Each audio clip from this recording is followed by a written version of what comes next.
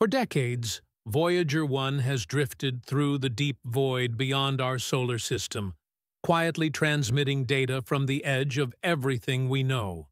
A ghost ship launched by human hands and forgotten by most. But recently, a team of researchers ran one of its old image sequences through a cutting-edge quantum artificial intelligence, not expecting much, simply hoping to enhance old data with new technology. What they got instead was not a clearer image, but a discovery. Something was in the picture. Something that wasn't there before. A pattern that couldn't be explained by error or artifact. Something that responded. Something that confirmed what many had feared for decades. That Voyager 1 may not be alone out there. And what's more unsettling, it may have been noticed. When Voyager 1 crossed into interstellar space in 2012, it marked one of humanity's most historic moments, entering a realm completely untouched by our instruments or understanding. For years, the data seemed routine. Unchanging levels of cosmic radiation, consistent plasma readings, and nothing visually extraordinary. But the new analysis conducted by quantum AI revealed a faint recurring formation embedded across several frames, captured between 2012 and 2015. This wasn't a smear, nor a lens flare, nor a digital glitch. It was a symmetrical, grid-like structure, barely perceptible to the naked eye, but unmistakable once the AI connected the patterns and synchronized them across multiple time-stamped images. What stunned the researchers even more was that the structure seemed to maintain a consistent position relative to Voyager's motion, meaning it either moved with the spacecraft or was anchored in space in a way that defied all current understanding of interstellar mechanics. At first, the researchers believed the pattern was just a strange interference effect, a natural quirk of long-range imaging, until they noticed something even more alarming. Whenever Voyager activated its instruments to scan a particular region, the anomaly shifted, not erratically, but rhythmically. The structure appeared to realign itself slightly, subtly, as if reacting to the observation itself. It wasn't just there, it was watching back. The quantum AI picked up correlations between scan frequencies and the reorientation of the formation, detecting micro-changes in symmetry that matched Voyager's telemetry signals almost perfectly. The implications were chilling, as this kind of behavior mirrored a well-known principle in quantum mechanics known as the observer effect, where the act of measuring a system alters its state. But Voyager wasn't observing quantum particles. It was scanning vast distances, capturing data across kilometers. The anomaly's response, consistent and repeatable, suggested something else entirely. That either we had stumbled upon a kind of cosmic mirror, or we had triggered something designed to respond. It wasn't long before the anomaly's geometry began to reveal more than just structure. The AI began decoding spatial arrangements between points in the grid, identifying numerical sequences that weren't just curious. They were deliberate. Patterns of prime numbers began to emerge. Ratios resembling Fibonacci spirals, and even harmonics that aligned with known physical constants. The deeper the analysis went, the clearer it became that this was not random noise nor a fluke of image compression. These were the same types of mathematical signatures humanity included on Voyager's golden record, our interstellar handshake encoded in sound, image, and math. The discovery wasn't just symbolic. It was statistically impossible to occur by chance. If the anomaly was echoing back those same universal patterns, it meant one thing. Somewhere out there, something had not only received our signal, but had structured a reply, and it had done so not in words, but in the language of the cosmos itself. Math. Faced with something that didn't fit into any known physical model, the scientists involved in the project outlined three working theories, each more unsettling than the last.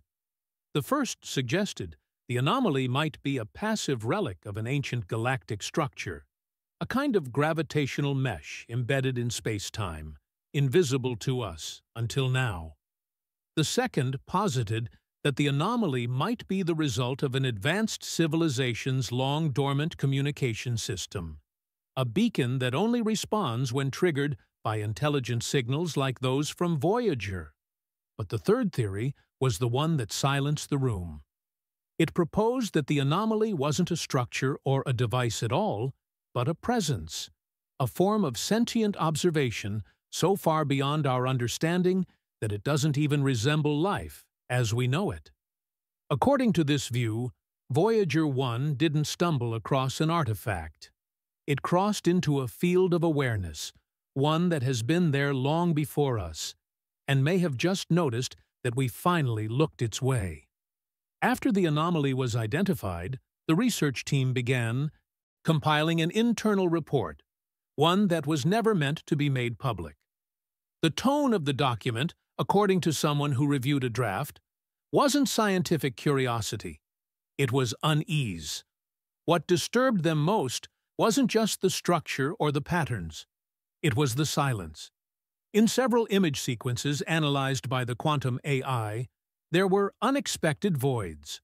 Portions where Voyager's instruments should have captured background radiation, cosmic dust, or infrared interference, but instead recorded nothing.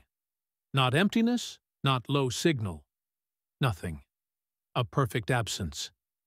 These dead zones appeared only in frames where the anomaly was present, suggesting that something about the object or entity was interfering with, or perhaps absorbing, the surrounding radiation itself.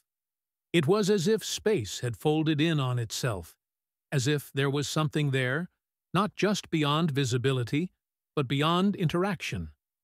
These voids were, in every practical sense, unmeasurable, and that alone terrified the analysts more than any pattern ever could.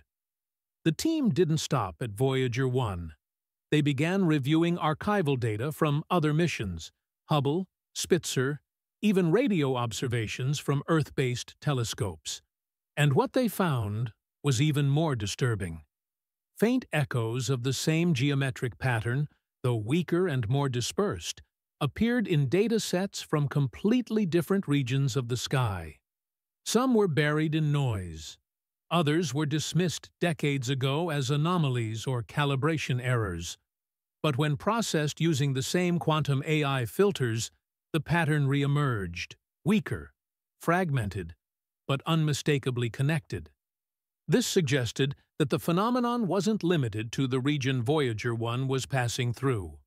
It was broader, spread out, possibly a lattice across interstellar space, a cosmic infrastructure not made of matter but of pattern, of presence.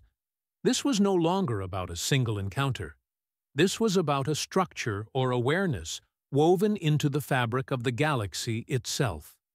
Something that's been there all along, unseen until we learned how to listen. As the data accumulated, a new question emerged, one that divided the team.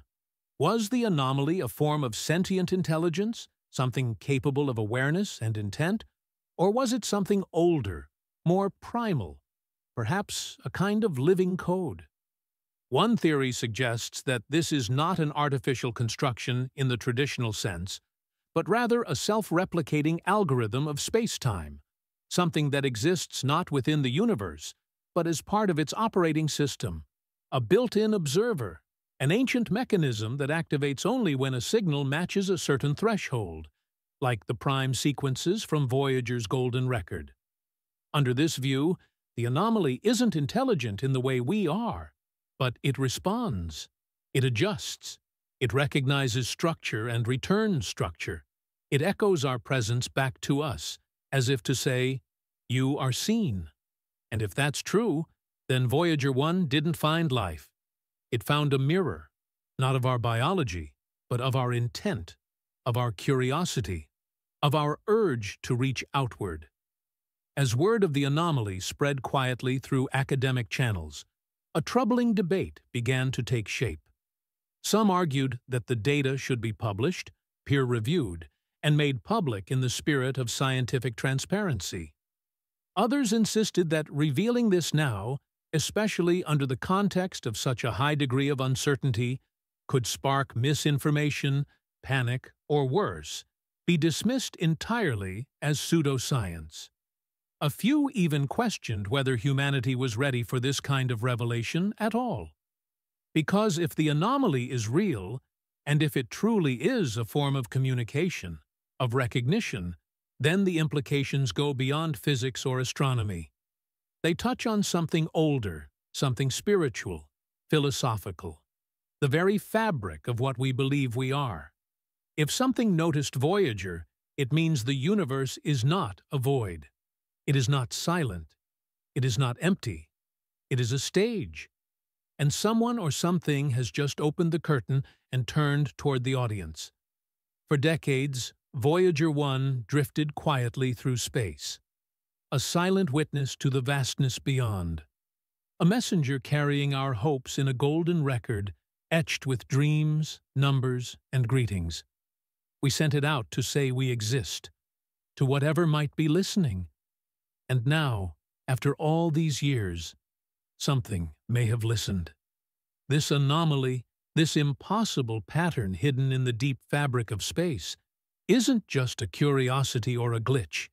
It's a reply, not in words, not in light, but in something far more universal: recognition. Whether it's intelligence as we understand it or something older, something coded into the bones of the cosmos itself, we don't know. But what's certain is this: Voyager didn't just cross into interstellar space. It crossed into awareness. And that changes everything, because if something responded to us, then we are not alone. And maybe we never were. Now the question isn't if we're being watched, it's why. And perhaps more importantly, what happens next? So tell us in the comments. Do you believe Voyager made contact? Was this just cosmic coincidence, or the first quiet step into a much larger conversation? And if this story made you pause, made you feel something deep in your chest, or just made you look at the stars a little differently tonight, subscribe and turn on the bell, because Voyager 1 may be alone out there, but you won't be alone here.